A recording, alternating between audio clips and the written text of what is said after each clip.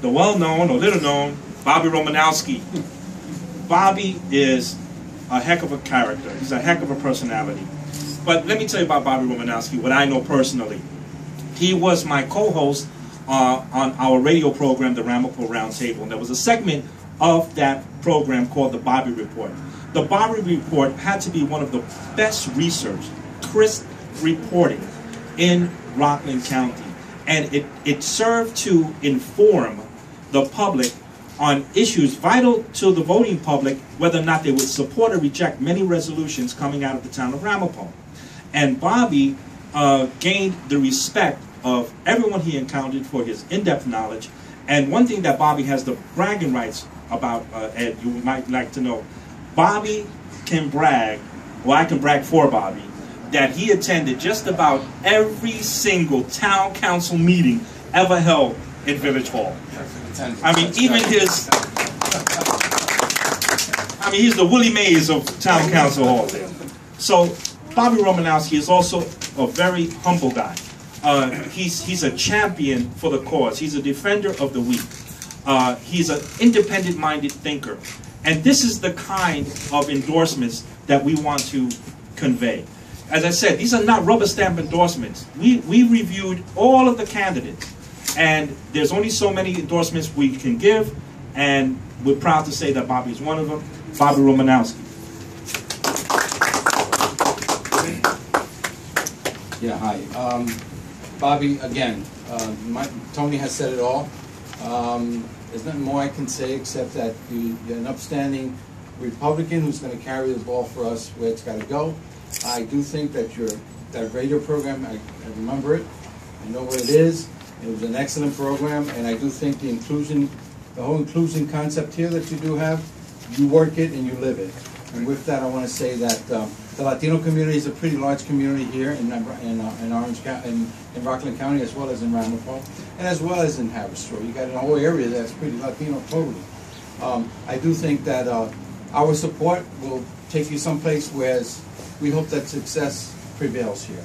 And with that, I want to say we're definitely interested in endorsing the candidacy. Thank you. Here's a few words, Bobby. Yeah, please. Thank you very much, Ruben. I appreciate your endorsement here. The endorsement means a lot to me, and I want to thank the Latino National Republican Coalition of New York State and you, Ruben, as their president, for giving me this endorsement. I also want to thank Tony Millay here for the endorsement as their Rockland County representative. At far too long, there's a lot of problems in the town of Ramapo, and as member of the town council, I hope to improve on them. I'm a lifelong resident of the town of Ramapo. I graduated from the East Ramapo School District, and I believe in the town of Ramapo, it's time that we stop electing and re-electing politicians who are hard of hearing and who have vision problems. As far as the hard of hearing part goes, I go to a number of town meetings where I've gained most of my knowledge over the past 10 years, and people tell the board they don't want this zone change, or they don't want the 61 acres of land transferred from the town ownership to the Rockland Local Development Corporation, but they do it anyway. There was a referendum in August 2010 where 71% of the people in the town said they didn't want property. They didn't want to back the bonds of the Ramapo Local Development Corporation from the stadium. The town board must be blind. They didn't see that 71% didn't want it. What did? They did a 5-year bond that wasn't subject to a permissive referendum, then strung it out to 25 to 30 years later on. And this has to stop. If you read the papers, the controller's report, Ramapo is ranked 932 of 933 towns in Ramapo for fiscal stress. If I can get into the town board, the first thing that needs to be done is to have a total forensic audit of the finances of the town of Ramapo and the Ramapo Local Development Corporation to get a true picture of the finances of these two entities. Only then can an educated decision be made as to what can be done to improve the financial condition of the town of Ramapo. Also, some other issues which I'd like to speak about. I'm opposed to any more down zoning in Ramapo. I believe that the master plan should be held the way that it is.